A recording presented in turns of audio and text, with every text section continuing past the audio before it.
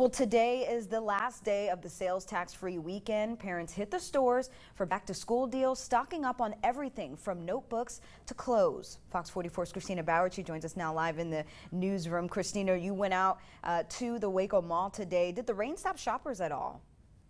Renee, not at all. The store manager for JCPenney says when it rains outside, they actually get more customers who tend to shop longer and spend more cash.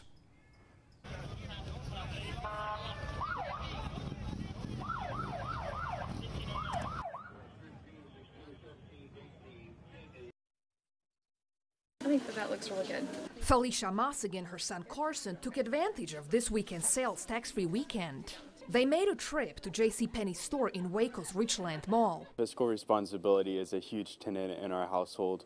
I know that we normally don't buy anything unless it's on sale. The family shopped for back-to-school clothes. Lots of dress shirts and jeans and other apparel, and then some things that we weren't expecting. I'd just like to be prepared and have a comfortable feel whenever I'm studying or going to class.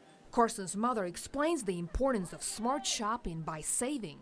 It really adds up. I mean, 8.5% or 9% isn't a lot, but when you also add 50 or 60% off of that, then it really is a significant discount. The store offered sales tax-free deals on clothes, backpacks, and shoes.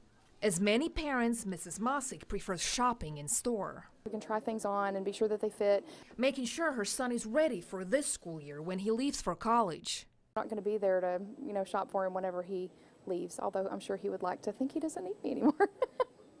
The Mossigs thought the rain would keep other shoppers at home, but they were wrong.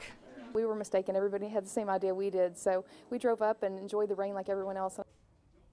JCPenney, like many other stores, stayed open later today. The store also offered tax-free deals for online shoppers. Live in the newsroom, Christina Bauer, Fox 44 News.